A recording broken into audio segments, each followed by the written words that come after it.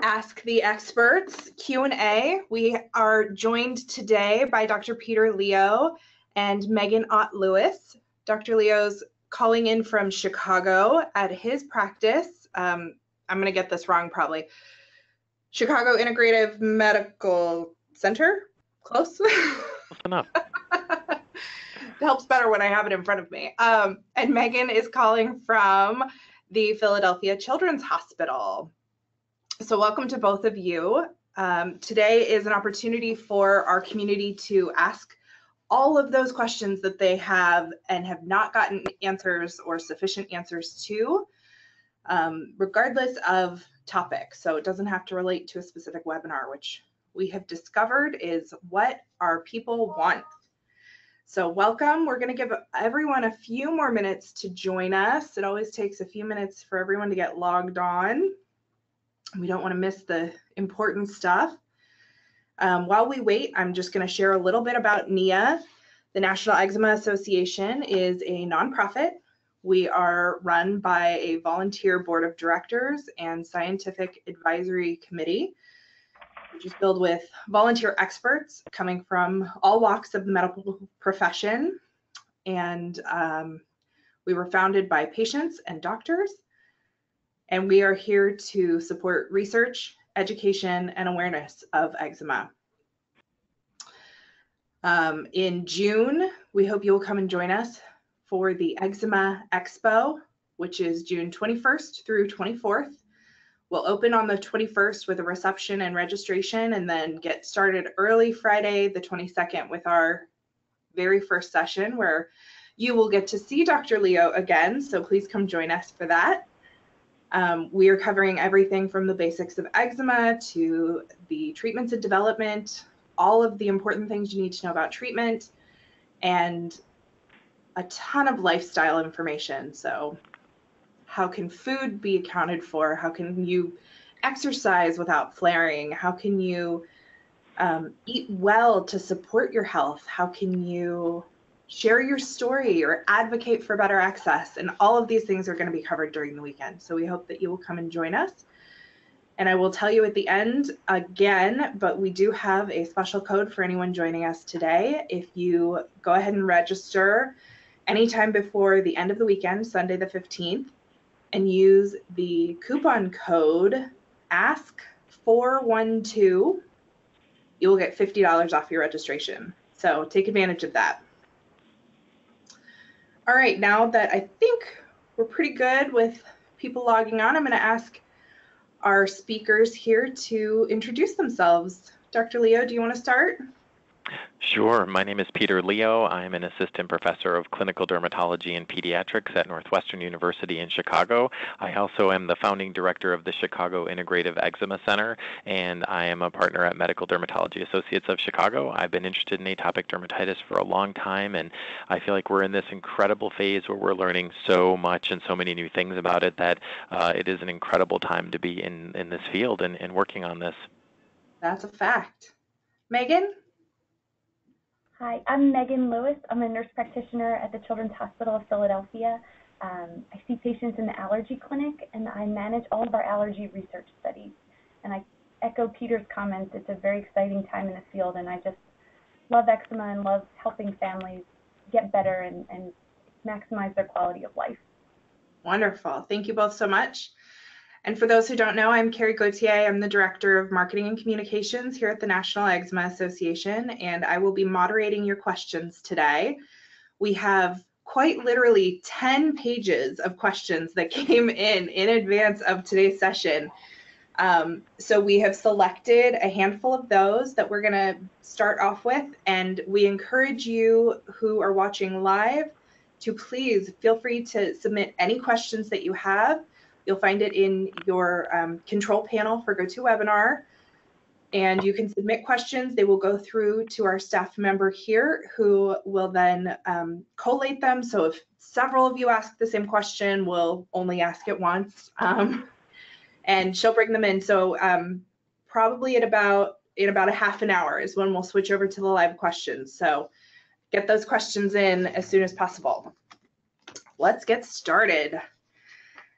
We're going to start off on a very common topic, people are constantly asking us, and I'm sure asking you guys, about how food affects their eczema. So I'll start with the specific question, but feel free to elaborate beyond this as well.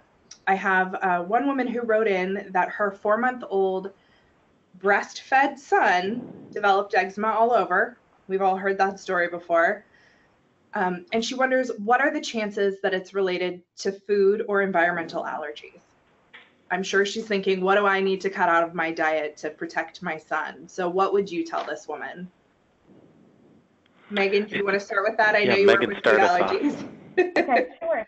So the challenge with food, the relationship of food and eczema is always something that is hard to figure out as a parent, I think.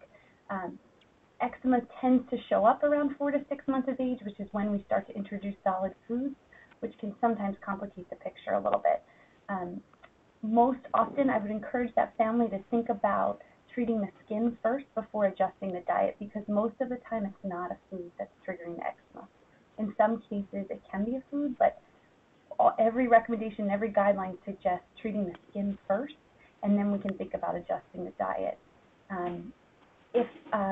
If the mother is interested in cutting back on some foods in her diet, I recommend always coming up with a plan to reintroduce it in the maternal diet again, because I have families that come in avoiding so many foods and it's unnecessary. So we want to keep mom healthy too, to be able to take care of that child and do all the skincare that we're recommending.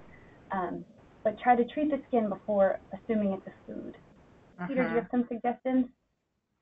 Absolutely. So I think, it often comes up, people say, have you ever thought about food? Could it be a food? And absolutely we do.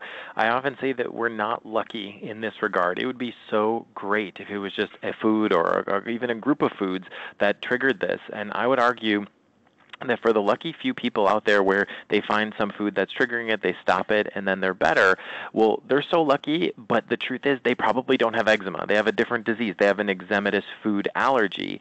And so they're lucky because they can find their peace and avoid it. But for most of our patients, by definition, it's not just one thing. And so part of the problem is trying to tease out all these factors. Food can be a trigger for some people for sure, and we know there's this very intimate relationship between atopic dermatitis and food allergy, true food allergy, the kind where we know you're not cheating. For example, peanut allergy, where if you eat a peanut, you're blowing up and having angioedema, or maybe even anaphylaxis where you can't breathe. Nobody's cheating with that. So we know that people aren't sneaking in a peanut here and there, and yet their eczema still is pretty bad. So this complex relationship has really been vexing for all of us, because we're trying to figure out what it is. We're trying to reassure families not to go too down that pathway, because of course we've all seen patients and families where they've been so strict with food that actually they've gotten sick. You can actually restrict the diet so much you're not getting what you need to survive. And even in those cases, there was a famous case in Australia just a year or two ago where the baby was pretty much on death's door, and what they found was that the eczema was still bad. So despite going on the most limited kind of strict diet you can, many times it does not seem to play out. The interesting thing right now is that we really turned a lot of this on its head in the past couple of years, because we've been looking for foods that drive it for so long, but now we're starting to understand that having the eczema, having this leaky skin, is maybe what's opening up the door for food allergies to get into the system, and that may be the actual order it's happening. Instead of food driving eczema, it may be that eczema is driving food, which has put more pressure than ever for us to say, we got to get the skin under control, we got to heal it, so that we're not getting this ingress of foods into the skin, which could potentially cause real allergies later. Mm-hmm. The tricky one to understand, that chicken and egg effect, right? That does lead me to a different question that was asked, where another mom has a 10-year-old daughter who has always had nut allergies, so presumably actually defined appropriately. She's seeing an allergist, and they're doing a peanut allergy desensitization process, where, of course, they gradually feed her very tiny amounts of peanuts, and I think she's up to 1 peanut a day right now. And her skin has been horrific through this process. So they're wondering whether or not they can say that it's the peanuts that are driving the eczema at this point, understanding that they have this food allergy and the desensitization is coinciding with the severe eczema. Megan, what do you think? Yeah. Yeah, so a lot of times for these research protocols, there's very specific inclusion requirements so that we wouldn't start someone on an oral immunotherapy protocol unless their skin was under really good control. So sometimes it's hard to tease out, was it the food or was it a skin flare that was happening? From an allergy perspective, I would try to think about all the other variables. Certainly peanut, if that's the one thing that's changed in her entire environment, it's something to think about, and she could work with her medical team about maybe taking a brief pause in her daily peanut or reducing the amount she's taking, because maybe she doesn't need to take so much if the parent really feels like that's triggering symptoms. But typically that wouldn't be someone we would recommend doing one of these protocols until your skin is under better control for sensitive way. But it can be hard to tease out, but I would try to treat the skin thoroughly before. Megan, can I interrupt for a second? It sounds like your audio is cutting out a little bit. Okay. Is that better? Can you hear me now? Yeah, perfect. Thank you. Okay. So I'm sorry go about back that. a little bit. Okay. I'll just move my phone closer to my desk here. Perfect. Thank you. So in food desensitization protocols, we typically want the skin to be really well controlled before we start any immunotherapy. So I would recommend maybe talking with their medical team about ways to decrease, ways to maybe lessen the amount of peanut the child's taking, or to maybe take a pause in the therapy process. You can't take too long of a pause, we know, with OIT, but I would try to treat the skin before you adjust the foods. And think about seasonal components, think about detergents, think about fragrances, think about scented candles, all those things. Mm-hmm. So make sure it's not anything else first before you go straight to that it's the food causing Correct. it. Correct. Is it worth, or at what point is it worth getting tested for food allergies? So specifically, someone asked about their 2-year-old. But is that a test that you guys would advise in relation to eczema, or would you say, unless you're having a reaction that's anaphylactic or hives, don't go there? So I'll start this one, Peter. The challenge with our testing that we have available for food allergies is that when you have eczema, your skin is already kind of in this inflammatory state. And so when we skin test someone, there's a much greater risk for false positives if we skin tested you. And maybe 10 years ago, if you came into the clinic, we would test to all sorts of things. And we think we probably did a disservice to people because of the risk of false positives. So unless the skin is not getting any better and you have systemic symptoms, would we start to think about a food triggering the symptoms? I don't know, Peter, if you want to add anything. No, I totally agree. I think that's exactly right, and that's part of what makes it so tricky, that you have these multiple pieces kind of in play, and it's hard to know, is one causing one, or are they just happening over time? So it takes some work, I think, by the team and the family sometimes to try to figure it out. And a lot of times I agree, if we focus on getting things better, we'll often get a better indicator, a better barometer, if you will, of what's actually happening on the skin. Because sometimes if things are really inflamed, you can't tell what's triggering it. Sort of everything can trigger it at that point. It's sort of broken. So once we get things a little better, you can get a better sense. But I am a little bit more open to food allergy testing now, especially now, with wanting to introduce peanuts in particular early on. We know that all the kids with moderate or severe, particularly with severe, but even moderate if it started early, we want to have them tested before. So I think that it's kind of opened up the gates to doing it, even though I know it adds complexity for you guys. You now have to deal with all these patients and all these results that can be misleading and confusing, particularly in younger children. Great. Thank you, guys. Why don't we move on to a different topic? We got a bunch of questions about best practices for steroids, of course, which is the first-line treatment for most cases of eczema. Works for a lot of people, and we've also discovered that some people can react to it. So one person wrote in, and this is, I think, a great question, because I think there's a lot of confusion around some definitions here. And they said it's hard to differentiate between topical steroid withdrawal or addiction, or red skin syndrome. So we've heard all of those names for that particular entity. Or is it a regular bout of inflammation triggered by something else? How do you know how to best respond to flare-ups? Do you keep applying those steroids? How do you refrain from temporary use? All really great and really important questions. And I think there is increasing awareness and sensitivity about TSW, this topical steroid withdrawal. I think I worry about it all the time, and I think that's the right place to start. We should be worried about it and really trying to avoid it. And so I think a good strategy in general is to be using steroids as more of an intermittent therapy. We want to hit it hard for a little bit to pulse it, get things better, and then I really like my patients, whenever possible, to be steroid-free for a while then. And I usually feel like a good rule of thumb is half on and half off at the worst. So if you use your steroids for a week or two, then I want you to have a week or two off. If you use it for a few days, then at least a few days off. And if we can do that balance or better, if we get them better, sometimes people say, well, I only needed my steroids 2 days last month, then we're in great shape. But if we can't, if we find that, gosh, as soon as I stop the steroids, I flare right back up, so I'm using steroids almost every day, we need to hit the brakes. We need to say this is not working for you, this is not a safe plan to maintain on, and we need to go a different direction. Sometimes it means doing a total plan overhaul, trying to find every other little area we can help, a better moisturizer, a better bathing routine, wet wraps, looking again for triggers. Is there something that's driving this? Something in the environment, maybe doing patch testing in addition to allergy testing as well.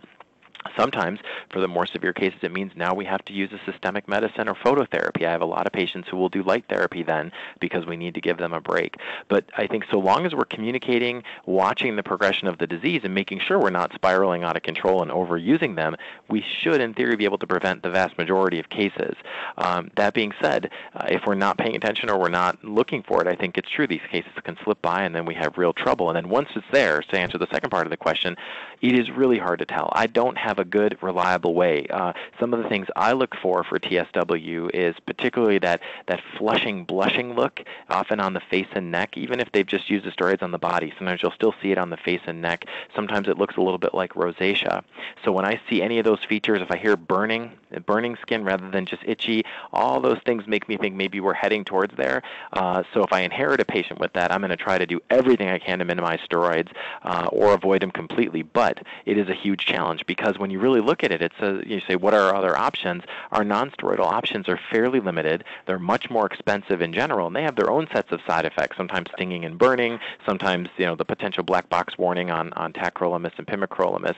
So we really, unfortunately, we're a little bit in a corner, but the good news is we have new developments coming, and so I think in the next few years we're going to really be able to open this up.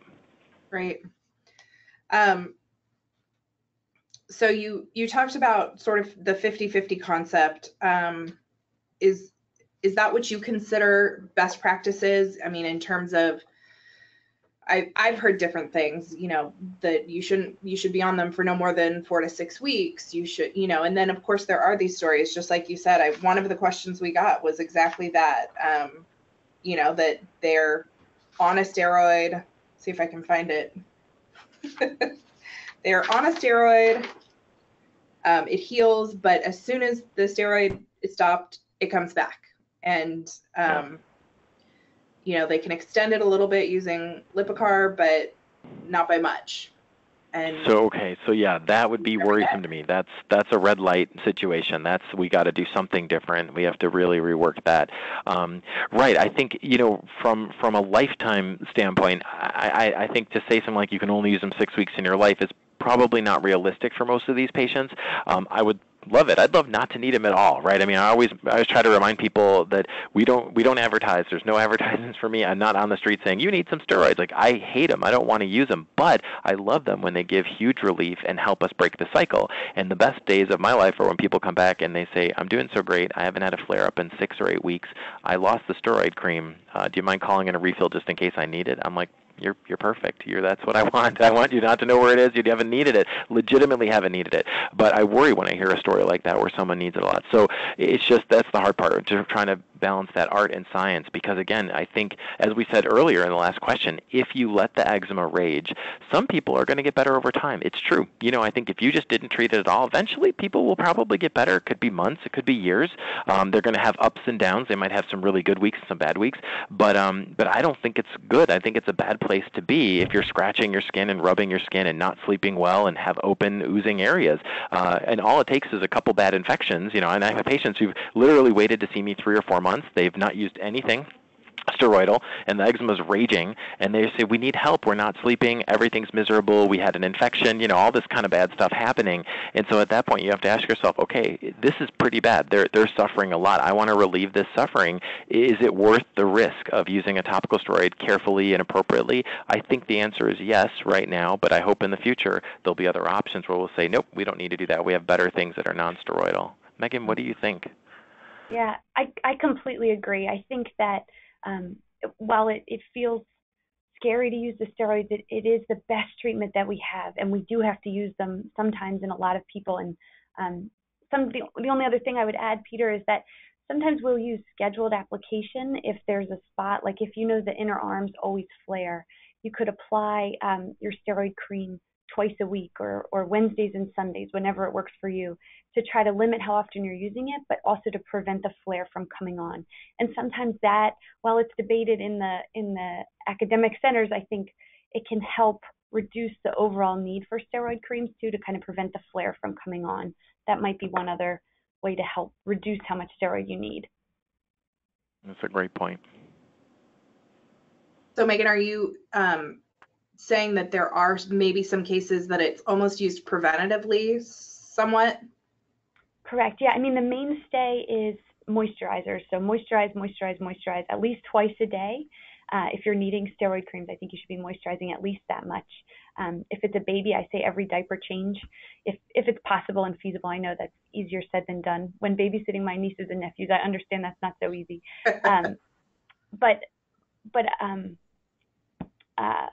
I'm sorry, I forgot the other part of your question. Just if you mean it to be used preventatively, and sort of the what the circumstances of that might be, where you're not then seriously risking this TSW situation Sure. in the long run.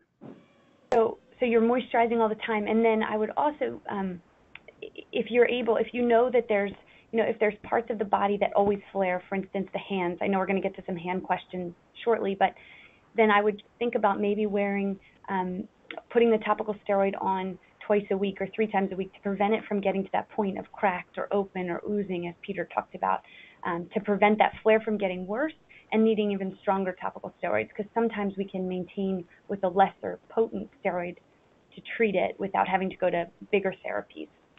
Mm-hmm. Anything you want to add to that, Peter?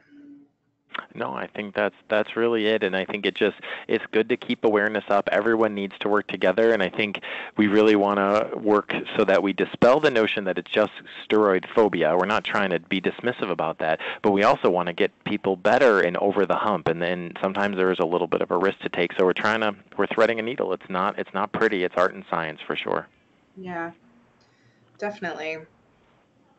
So you kind of addressed that there are these challenging areas of the body. So someone asked, what are the best means to treat the soft skin areas? So like the face, hands, and neck, where the chronic use of steroids can really be potentially detrimental in the further thinning out of the skin. Is there a go-to that you guys have in terms of best treatment for that? I like low potency there, and then as Megan was saying, the ability to potentially do a scheduled application, or sometimes we'll call it a proactive therapy, a maintenance type plan. And for me, one of the things I like is to use a non-steroidal there. So the tacrolimus or pimecrolimus, our calcineurin inhibitors, or even the newer medicine, the crisaborole, I really like those because they can help. Now the problem is they each have their own setbacks. They're not perfect, but if we can use them effectively, they can really replace for some people, or at least really minimize the need for steroids, especially in those sensitive areas. Mm-hmm. And of course, I'm interested in moisturizers, of course. And, I like the alternative medicine, so I'll often use, some of the different types of oils. I like coconut oil. I like sunflower seed oil. I like certain types of bath preparations, too, that can help. All these other little things, anything we can do to sort of minimize the need for medicine. And sometimes people laugh at that. They'll be like, oh, it barely helps. It helps a little. But I say, okay, but if we get 10 tiny things that help a little, that can sometimes make a big difference. Agreed, it's not going to, coconut oil is not going to cure eczema. I can promise you that, unless you're the mildest of all. But as part of a plan in the right patient, it might minimize it. It might help you need, less some other medicines, which is the goal. Sure. Let's move on to some other triggers and environmental allergies. A great question came in. We know that triggers aren't always immediate. So if your skin does not react to a trigger immediately, how do you actually know when something is a trigger, since there may be a delayed response? Megan, you want to start us off? Yeah, this is where I think eczema becomes so challenging for families. I think you have to almost become a detective, and you can make yourself crazy trying to think of all the different triggers. I use the body pattern where it's showing up can tell you a lot. So if it's only on the areas that are exposed to, say, the carpet or the outside, so like just the lower arms and the lower legs, you could think about some variables in the environment that could be impacting. If it's all over, then I would think about maybe something like a detergent, or thinking about switching to all cotton clothes can make a difference. But I would say that if you're doing good skincare, if you're treating the skin appropriately, then it's time to start to think about some other things in the environment.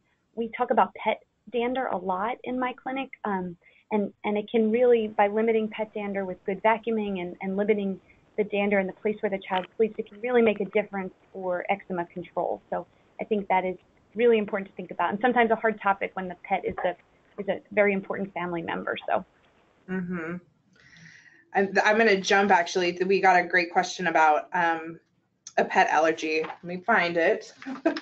There's someone with a cat allergy that they determined from some type of allergy testing. Oh, here we go. They're, of course, waiting to see an allergist, but they had a blood test done, and it indicated that he was highly allergic to cats. But there are no obvious symptoms: itchy, watery eyes, breathing difficulties, hives. So how could this blood test coming back be impacting the eczema when it doesn't seem to be a standard allergy the way we would usually define it? I think that this kind of highlights what we talked about earlier. Our testing isn't that great. So blood testing, because you have eczema, you have more circulating IgE, so you have more of a risk of false positives. So if you're not having overt symptoms around the cat, it's certainly something to think about, but I wouldn't, we don't have to get rid of the cat immediately, but sometimes it can help if you remove the cat from the environment, or if they go to their grandparents' house or someone else's house without the dander, to try to eliminate the dander exposure for a week or 2 weeks if that's feasible. That can help really show if the cat dander is making a difference on the eczema. But the blood testing is false. That, if we tested the general population, lots of us would come up positive to those things without having symptoms to it. So it just shows the need. I think we're getting better with allergy testing. I think there's some new treatments and therapies on the horizon, both for allergy and for eczema, but we're not there yet, and that's the challenge with that blood test, is that just full of false positives. Mm-hmm. Peter, having heard your presentation a few times, I know you mentioned it earlier, the leaky skin concept. Could this be factoring into a situation like this, where internally it appears that there's an allergy because of the eczema, but it's not that the allergy is causing the eczema is causing the appearance of the allergy? Absolutely. I mean, again, so this whole concept that these are related, deeply and intimately related, but maybe one's not causing the other, or at least the way we think it is. So you can certainly have other allergies that may or may not be contributing to your eczema, and it's even possible, as you say, that the eczema itself is what's making you it's giving the predilection to these allergies. There's no doubt that a lot of things can also be non-specific triggers. So the other piece is, as Megan says, the testing isn't great. It isn't perfect. It's helpful, but one of the things it can miss is just the concept of things that are inflammatory or irritating. You're not really allergic to this. For example, say a certain kind of fabric that's scratchy. Say a fragrance, you might not actually have fragrance allergy, but it's just irritating to your skin, and that's enough to set you off. And the same is true for certain foods. I believe that certain foods are really inflammatory foods. It's a little controversial, but I think you can test negative for wheat or gluten allergy, so it looks like you're not really allergic to it, but when you eat it, it pushes your body into a little bit more of an inflammatory state. And so that, I think, can explain some of the reason why when people make dietary changes, they often get a little bit better. They're not cured because it's not the underlying cause, it's just one of the triggers. And so if you feel that, one of those things is making a difference, it can be helpful, but, it may not be that the dog is what's causing your eczema, but boy, if your eczema is even a little bit inflamed, being around the dog dander could be enough to help make you have a miserable weekend when you're there. Mm-hmm. Yeah, that makes a lot of sense. This moves perfectly into the next question. They're asking, are allergy shots or the under-the-tongue allergy treatments effective in treating eczema? Can you talk about that connection there and what the benefit is? Yeah, so allergy immunotherapy has been around for a very long time. What we had for a long time was subcutaneous, so it's the shots that you years ago used to give at home, but now we recommend they be given in an allergy or primary care office. They are highly effective at treating allergic rhinoconjunctivitis. And in some people, it can really help their eczema. We think of allergies kind of like a pot. And if you have so much allergen intake, once you've gotten so much, you're overflowing. If we can take your threshold down a little bit through immunotherapy, it will help you not to kind of have those systemic profuse symptoms. So it can help with eczema, but in other patients, it can make eczema worse. So we're really careful when we start someone who has atopic dermatitis. We're always watching for the eczema to get worse. And some people, we have to take off the shots because it just isn't effective or it makes their eczema flare. So that's a good discussion to have with your allergist and think about if you're a candidate. The shots are an option. They're time consuming, but now we have sublingual tablets. They're approved for 12 and up for different single allergens, where it's a tablet you put under your tongue. And I would presume there's not as much data on the relationship between eczema and sublingual immunotherapy or split. But I would assume it's the same process that it could irritate your eczema in some patients. Peter, do you agree? Absolutely. Great. You mentioned phototherapy as an alternative treatment. I know it's been really beneficial to a lot of people. Are there any adverse effects to long-term phototherapy? There are a couple things. In the short term, it definitely can cause a burn. So you can see a pretty bad sunburn if you're not careful. Some people, it's pretty small, probably less than 5%, actually can worsen with the phototherapy, and that's no good, so we want to be on the lookout for that. And then longer term, we think it really takes years to get to this point, but if you're on it continuously for years, you do have an increased risk of skin cancer. They're usually not the dangerous type, not usually melanoma risk, it's usually squamous cell or basal cell risk, but it's still there. It's a pretty small amount, and we mostly see it in our psoriasis patients who are doing it long term. We think that for our atopic dermatitis patients, they tend to use it much more intermittently, maybe 3 to 6 months, and then they often have a vacation from it. So I feel the risk is pretty low, especially when we compare it to the other things we're talking about for those patients. And so generally the risk-benefit analysis is really good. But the other big thing is time. It takes time to come in. You have to come in 2 to 3 times a week, and it can be expensive. Increasingly, we're seeing coverage is okay, but the copays are really high. And if you have a high deductible plan, then you're paying all this money into it, and it can just be a big burden for families, unfortunately. Yeah, absolutely. We definitely hear about the burden of cost quite frequently in many regards to eczema. Here's a tough one, you guys. I'm allergic to every moisturizer, over the counter and prescription. What can I use? So that's interesting. If you're really, really allergic, that's rare, I would say, to be allergic to everything. I wonder if they've had patch testing to really help us figure it out, because they might be allergic to a lot of them. Maybe there are a couple common ingredients that they're allergic to, like propylene glycol or one of the preservatives. So it could be worth testing to help us find out. But if they really are allergic to seemingly everything, one thing it's really hard to be allergic to is plain, pure petroleum jelly. And that comes in a few different ways. One of the ways to do it is hydrolyzed petrolatum, where they kind of whip it with water.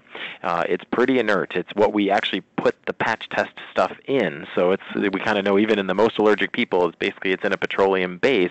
That stuff just sits on the skin. It doesn't bother you.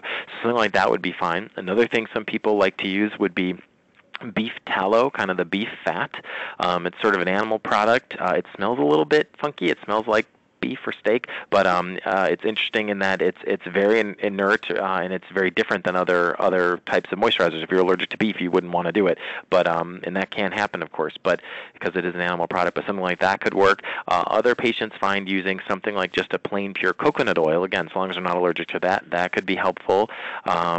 Things like that. So I'd like to pursue that a little bit more. It's very rare to truly be allergic to everything, although some people have intolerance to this. They don't like the feel of a lot of things on their skin, and there maybe something like one of the spray-on moisturizers could help. Maybe an in-bath or in-shower type moisturizer could be helpful for them too. They kind of wash with it and sort of leave it on and sort of just gently pat dry at the end, and so that's all they need. Mm-hmm. Megan, what do you think? Yeah, I completely agree with what you suggested. I know sometimes if financial issues are a problem, using plain old Crisco as an emollient, not endorsing Crisco by any means, it's just the only one I can think of, but really the petrolatum is the way that we would recommend to help seal in the moisturizer. But again, I echo everything you said about it being very, very rare for that to be the case. Great. You mentioned patch testing, and I know that's something that comes up a lot in our world here at NIA, and doesn't seem to be accessed as frequently. A lot of people have just the prick test. Can you guys maybe address how someone would go about determining if they should do a patch test? Who should they talk to about it? What should they say if they believe they need it? Again, you start us off. Yeah, maybe start with like the allergy pathway and doing the skin prick and serology, and then how you might think about it after that. Yeah, so I think if we're worried about some kind of environmental trigger, the best thing we could do is start with skin testing, as long as their skin is clear enough to test. In someone who has really diffuse eczema, sometimes we'll do the blood work, but typically we'll wait and try to do skin testing. If we are unable to identify a trigger, often I switch the moisturizers around. We know that certain moisturizers can have, sometimes if the moisturizer has a lot of preservatives in it or more ingredients, it can lead the way for more irritation. So limit the number of ingredients in the product that you're using. And I try to switch around a lot. We don't offer patch testing in my office. We do that in collaboration with our dermatology colleagues. So it's not often first in my wheelhouse, but it is time consuming. So Peter, do you want to talk a little bit more about that?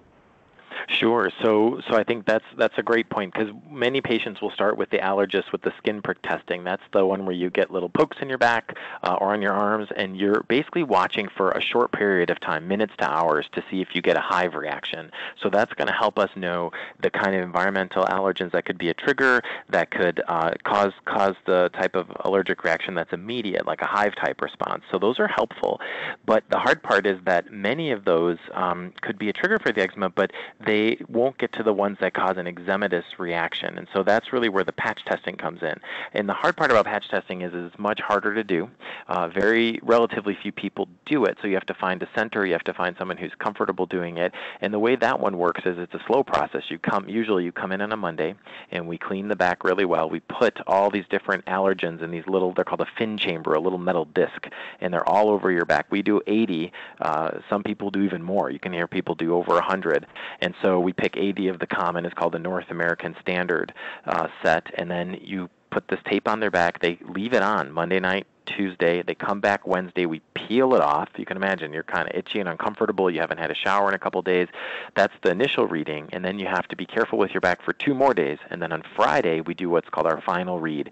And what we're looking for is to see an eczema reaction. So it takes a few days to kick in. That's why you have to leave it on for a while and wait in those spots. And so this kind of reaction is not a hive reaction. It's something that you wouldn't notice unless you were doing something usually over time, but that's where we find things like stuff in shampoos, stuff in preservatives, stuff in our topical treatments. And there's no doubt I've had patients where I go, oh my gosh, you're allergic to a preservative, and it's in the moisturizer I'm having you use. And I'm thinking, oh golly, so I'm contributing to this problem.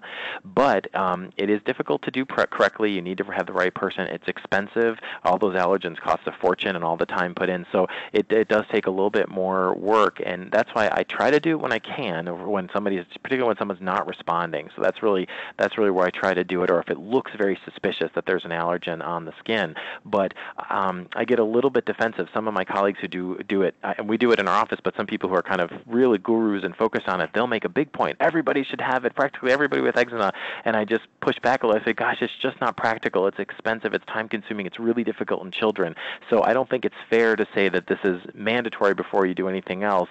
In truth, although we often find positive allergens, just like with the food discussion and our other discussions, it is extremely rare that we'll find the allergen that explains everything and we stop it and they're clear. Much more commonly, I would say 98% or 99% of the time in my experience, we just find things that may be contributing but aren't the total cause. The 1 or 2% where we go, oh my goodness, this really is it, those are dramatic, and those are celebration. Everybody's dancing around. People, get so excited, and we fix it. But those are pretty rare. So we want to be careful. We don't want to get false hope and put people through that unnecessarily.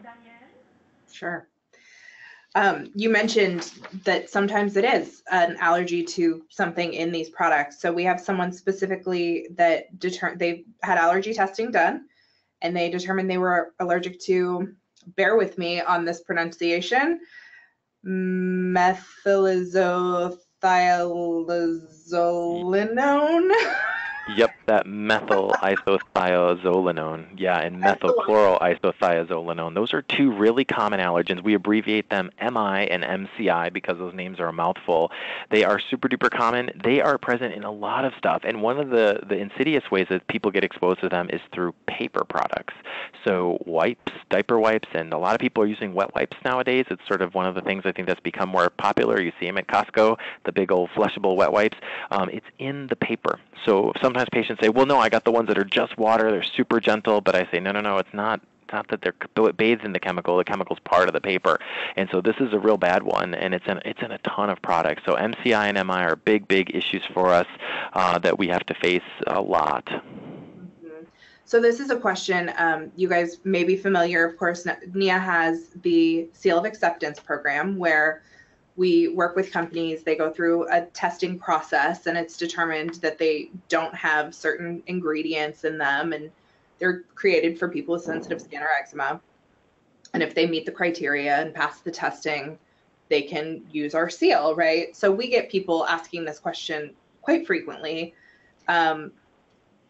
This person who has this allergy says that it's, for this particular one and some others as well, it seems to be a recognized problem in Europe, but not here in the US. So do you guys have any, I guess the question I want to ask based on this is,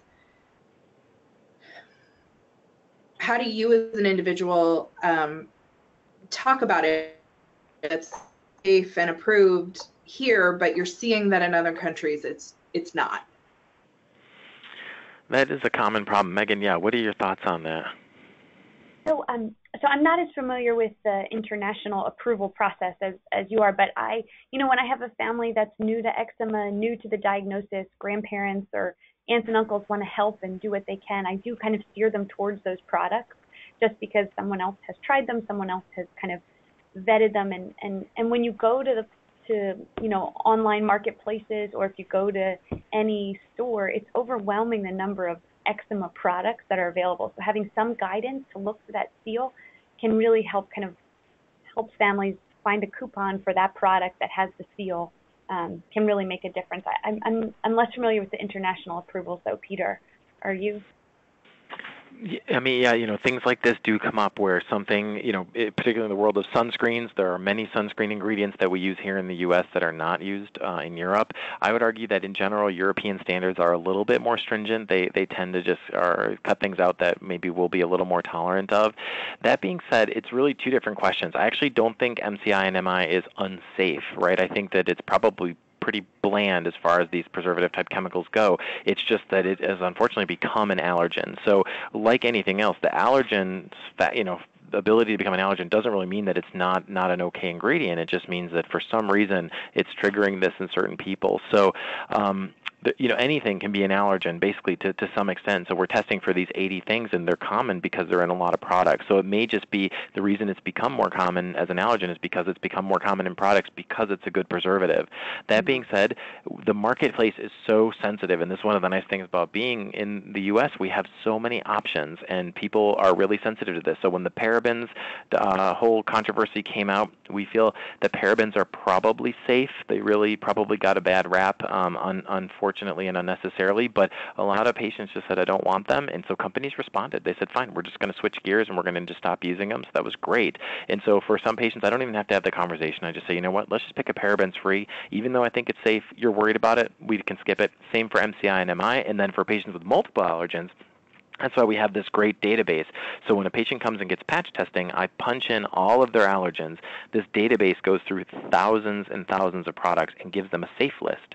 So I literally can give you a list and say, okay, these products are okay for you to use. They've been cross-checked and they don't have any of the allergens or any of their cross-reactors. So here's 20 moisturizers you can use, or here's 20 shampoos and conditioners you can use. And that's the best part of the visit, because otherwise it's a little overwhelming. You're like, how am I going to go through every product that I touch and make sure it doesn't have these long chemical names? It's really daunting. But when you do this, then you really go the other way. Is that the card database that you're referring to? Yeah, there's a card database. The one we use actually here is called the CAMP database, but they're both great. There's a number of different systems.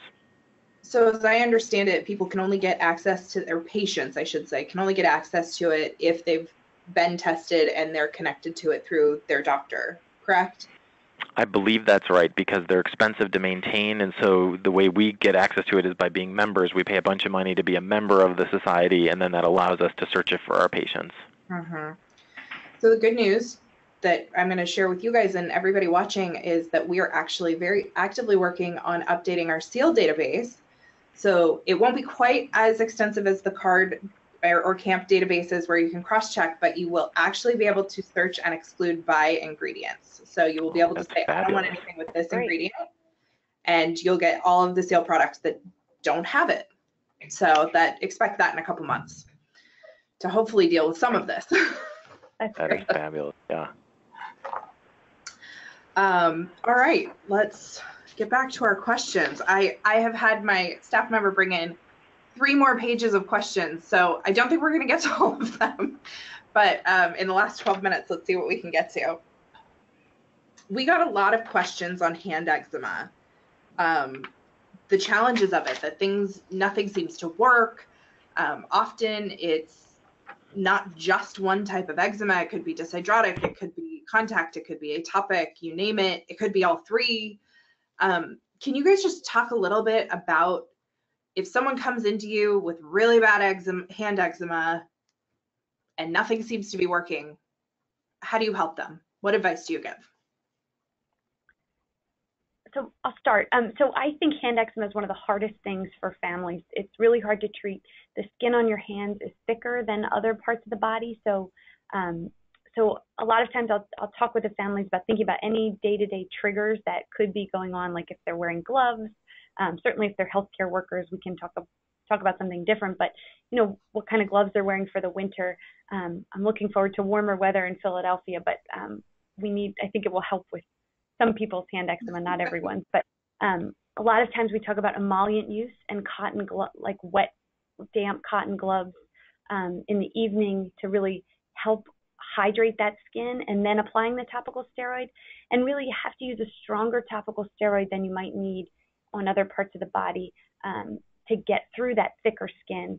you want to use it with caution and not overuse it, as we've talked about already in this presentation. But hand eczema is really hard. But helping the families to identify triggers, I send, if you're able, you can get little travel size emollients to keep in the desk or in their pocket at school, so they can keep applying a moisturizer every time they wash their hands to help kind of repair that barrier. Peter, I don't know if you want to talk about some of your thoughts too. No, I think that's a great way to put it, that it's one of the toughest things for patients and families because we use our hands all day long. They are in everything. We touch all these different things, and it can be really hard to know. If they're not doing well with the basic care, I think hand eczema is one of the big points where we want to do allergic contact dermatitis patch testing. So patch testing for hand dermatitis is often very fruitful. The other big area is eyelid. If you have eyelid dermatitis, we often say it's the canary in the coal mine. You probably are touching something or getting exposed to something, and that skin is very sensitive. So definitely patch testing is important. Light therapy really helps. So the phototherapy, we have a special hand unit where you can just put your hands on there. That can really help and help bring some of the inflammation down. But there's no doubt some of the hand eczema and hand dermatitis patients can be so severe that they actually can go on disability. And so we really have to be aggressive to get these people comfortable and back to life. I mean, can you imagine your eczema is so bad that you cannot work, and this happens, every month or two I have somebody who's that severe, and so we'll escalate pretty quickly. We'll use one of the systemic agents or even dupilumab, the new shot, to get things under control if the basics aren't working. But usually really being careful, cautious about moisturizing your hands every time you do wash, using the appropriate kind of cleanser, because people forget too, they go travel, they go in the airport, and they know they're allergic or they know their hands react to the soap, and they forget all about it. They go to the bathroom, they wash with the gross airport soap, and now you've just covered your hands in that. And then when we talk about that, they say, oh my gosh, I didn't even think of that. So you kind of have to get a little compulsive, carry your own soap with you, carry moisturizer with you, be really, really careful. In most patients, we can help. It sounds dire, but almost everybody we can get significantly better and back in action. Mm-hmm. Great.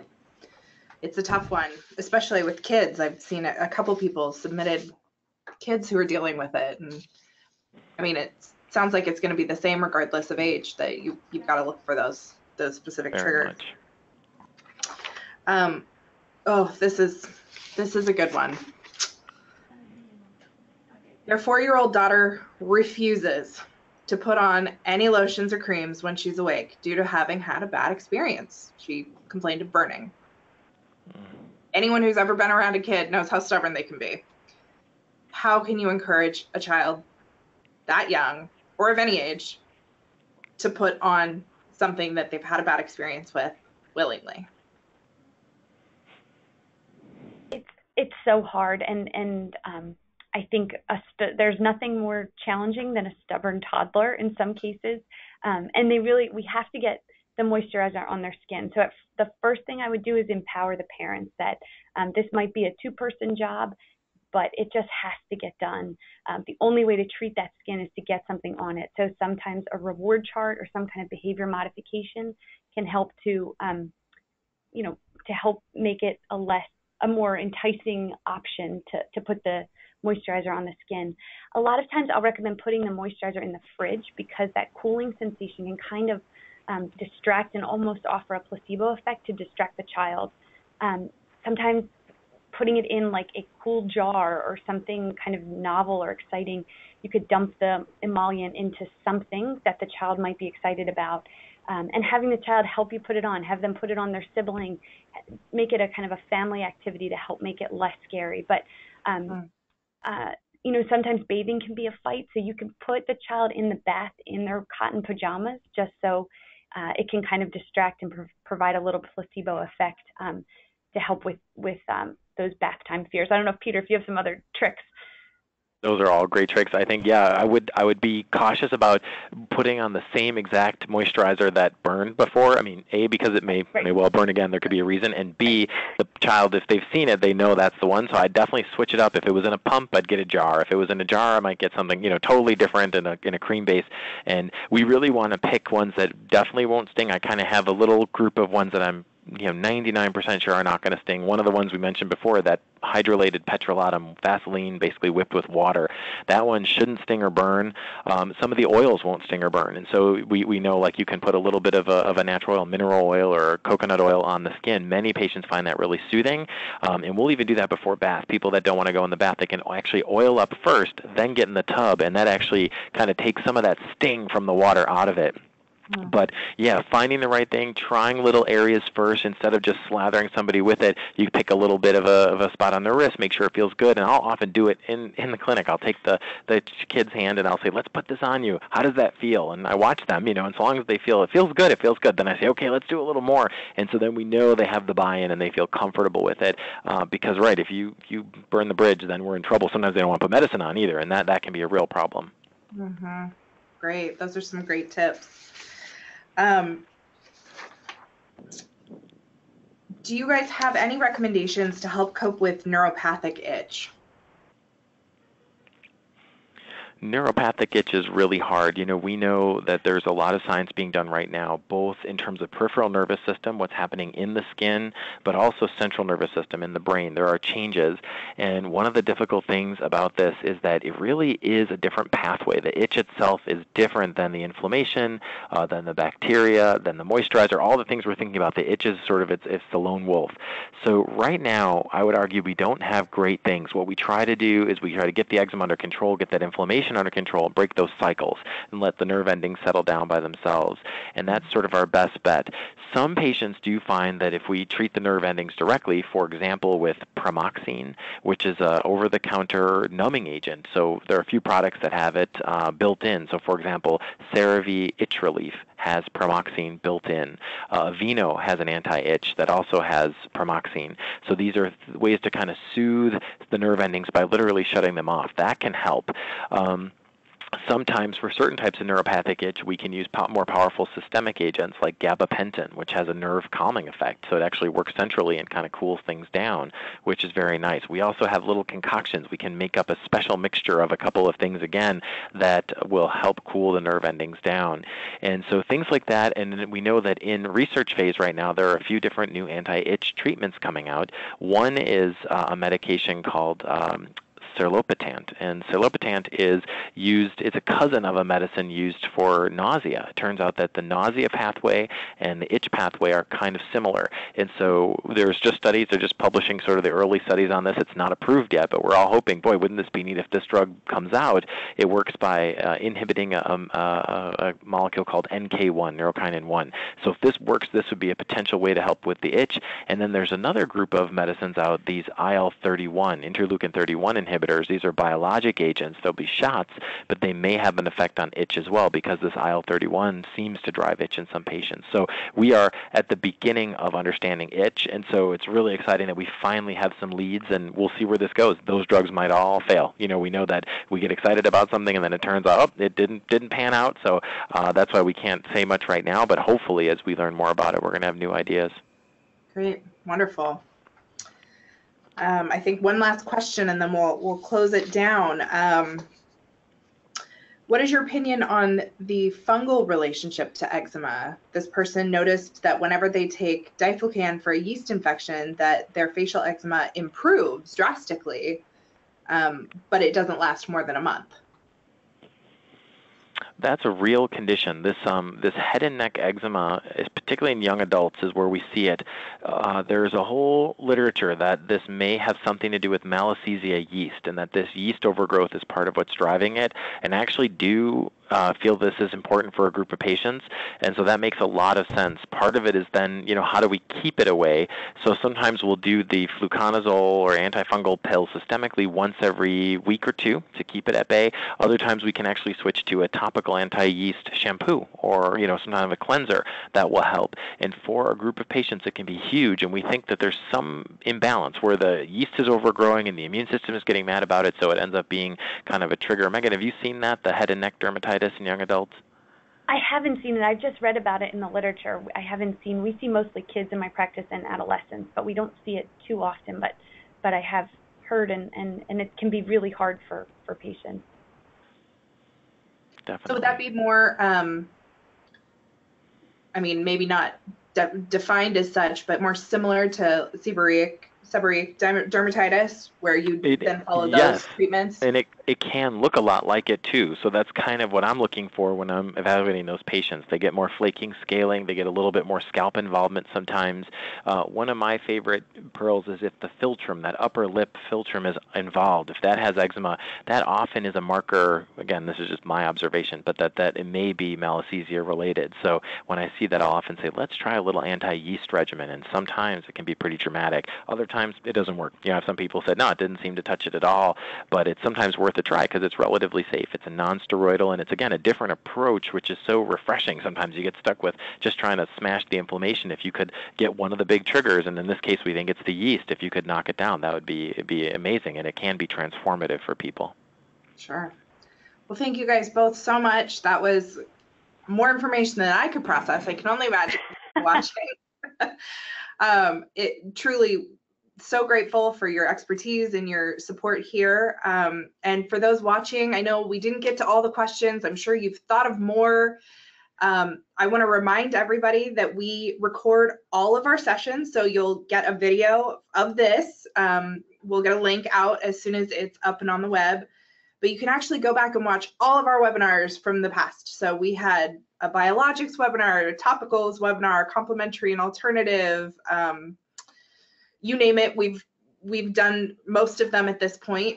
So please definitely always go back and check. You can find them under resources on our website. There's a webinars link, and you can find the archives there. And then join us for our future webinar.